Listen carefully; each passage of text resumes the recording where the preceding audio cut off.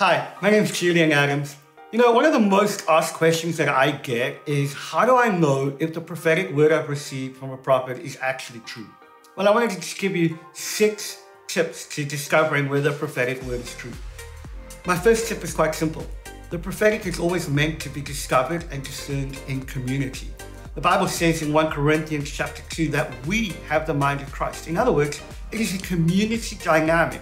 You need people to speak into the prophetic word. You need those around you to help shape that prophetic word, and you need those around you to help weigh the prophetic word in the context of community. I love what Prophetic says. He says that when you find your tribe, you find your destiny. Most often your prophetic word and what God's called you to do is connected to your community. It's so important that you're not isolated when you're trying to discern whether a prophetic word is from God or not. My second tip is it biblical? Does the prophetic word that you've received resonate with Scripture? Does it resonate with the sense of God speaking throughout the Bible from the beginning to the end?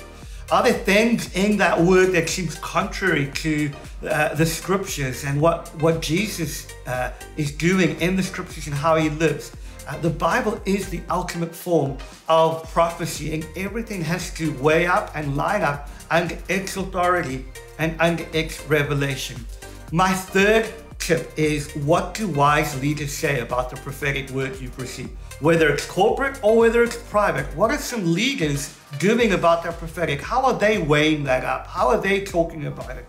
Invite good, wise people, spiritual fathers and mothers to speak into the prophetic word that you've received so you can weigh it up against the witness of their spirit. Very often, there's wisdom that is found in the counsel of many.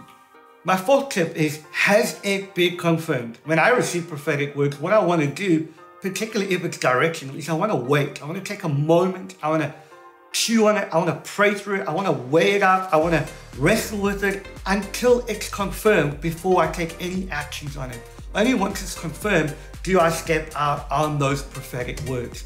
My fifth point is, does it lead me to freedom or a sense of control? The prophetic is not fatalistic. It's not meant to keep you in a place of control where you feel afraid. I remember talking to one of my friends who's in ministry, and they said, I feel hostage by the prophetic words that have been spoken over me. No, that is bad prophecy. Prophecy doesn't lead you to feeling under control. Prophecy leads you to freedom.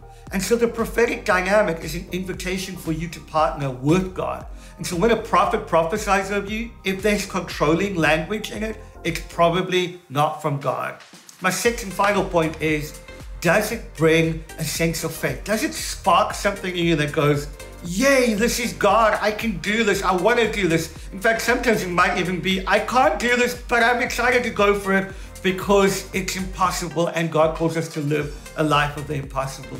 Prophecy is meant to spark faith. It's meant to spark a sense of, wow, God's on this. Something significant can happen through this. And I want to encourage you, when you use these 6 tips as a filter for figuring out whether or not the prophet is speaking truth or whether the prophetic word you have heard is truly from God, it will be like a litmus test. It will be like a plumb line that will help you live out the prophetic and the words that God has spoken over you.